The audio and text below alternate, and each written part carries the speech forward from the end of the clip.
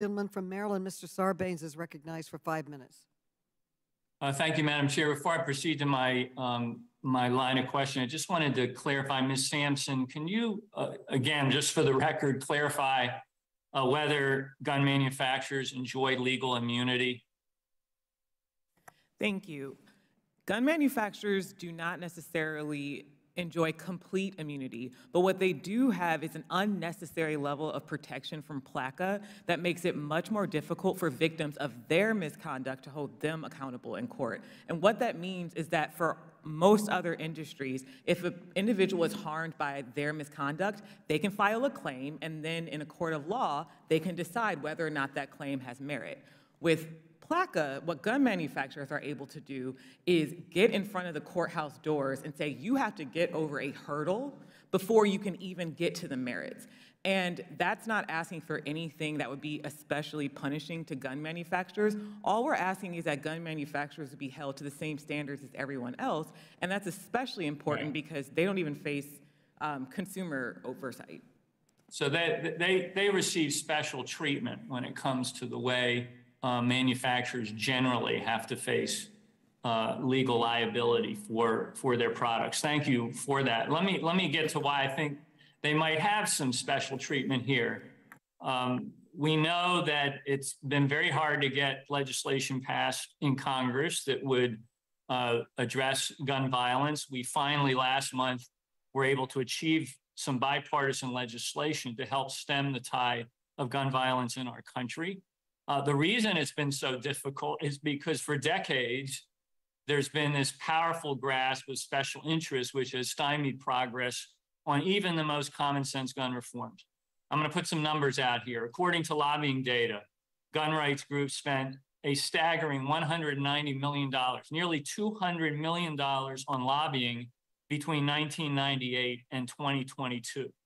According to public records, the NRA itself spent $5.3 million on lobbying from 2021 to 2022, while the National Shooting Sports Foundation, a lobbying organization representing gun makers, distributors, and retailers, and by the way, upon whose board of governors Mr. Daniel sits, spent over $1 million on federal lobbying just in the first 3 months of 2022. We also know that in 2015 and 2016, Ruger gave the NRA over $12 million in cash payments, which is a staggering sum. And these sums of money have their effect.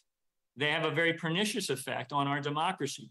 Mr. Bussey, you are a gun owner and a former firearms executive. Do you agree that the views of the NRA as an organization where they put their lobbying dollars, not necessarily every rank and file member of the NRA, because they're very responsible gun owners among that group, but the NRA as an organization, their views do not represent the views of the majority of Americans, including the majority of responsible gun owners like yourself. Would you agree with that?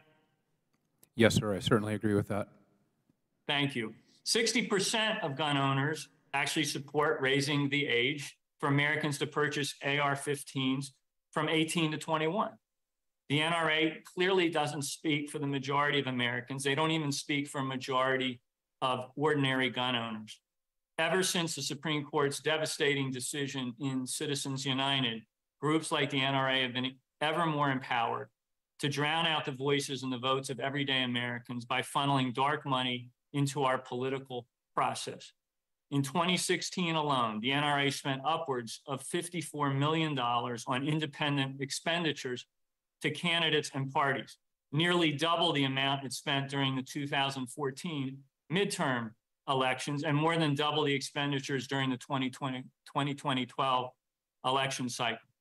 Much of this amount, $34 million, was rooted through the NRA's Institute for Legislative Action, the organization's lobbying arm, which is not subject to donor disclosure laws. These funds were used to support the election of pro-gun politicians and systematically block legislative action to crack down on gun trafficking and straw purchasing, or strengthening background checks and enacting red flag laws. Now, fortunately, these reforms were enacted as part of the Bipartisan Safer Communities Act last month. But even now, the grip of the gun lobby and the dark money that funds its efforts continues to threaten the progress of further efforts to address America's gun violence epidemic.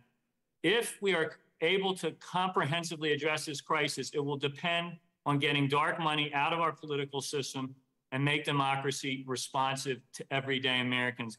Those are the steps we must take to address these insidious factors of big money, special interest, and these particular industries like the gun lobby. With that, I yield back my time. Gentleman yields